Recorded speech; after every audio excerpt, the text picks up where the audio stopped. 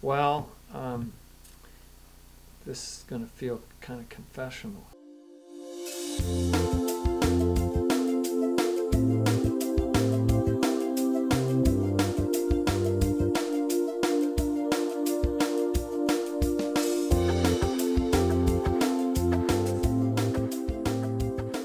The truth is, I did not plan to or expect or even want to be a college president.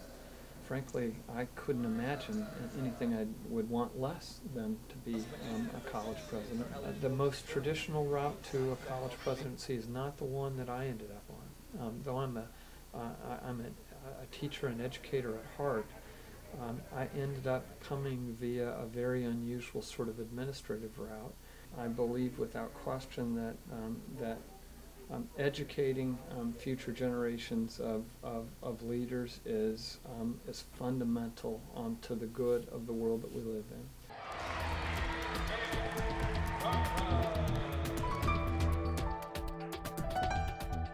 I also am grateful for the warm embrace of family on a daily basis. You know, my children are 18, 16, 13, and 11.